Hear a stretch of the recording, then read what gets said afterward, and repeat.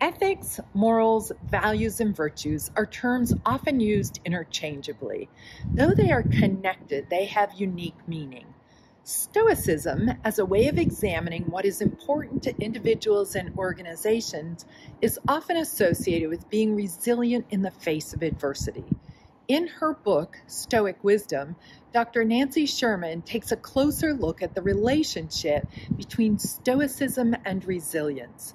One point she makes about Stoicism is that being Stoic is much less about surviving the challenges you're faced with and more about cultivating virtue.